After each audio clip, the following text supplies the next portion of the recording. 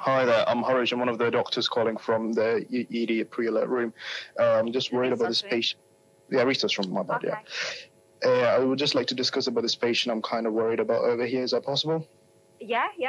Okay, so I've got an 82-year-old man who collapsed with back pain, and I'm wondering whether he's got a ruptured abdominal aortic aneurysm. Okay. Has he had a scan before?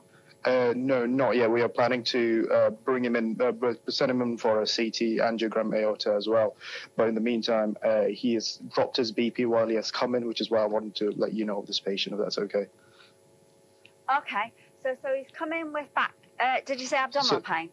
So initially, this is an 82-year-old man collapsed around 15 minutes ago with severe back pain.